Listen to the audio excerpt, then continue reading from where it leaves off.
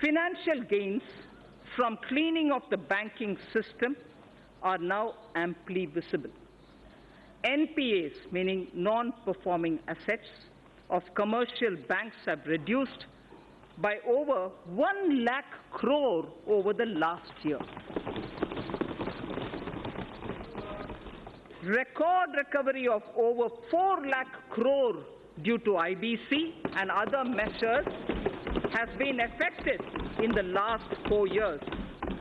Provision coverage ratio is now at its highest in 7 years, and domestic credit growth has risen by 13.8%. Government has smoothly carried out consolidation, reducing the number of public sector banks by 8. Government has smoothly carried out consolidation, reducing the number of public sector banks by 8.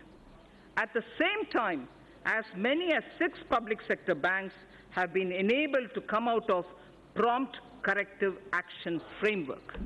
We've enabled 6 public sector banks to come out of that situation.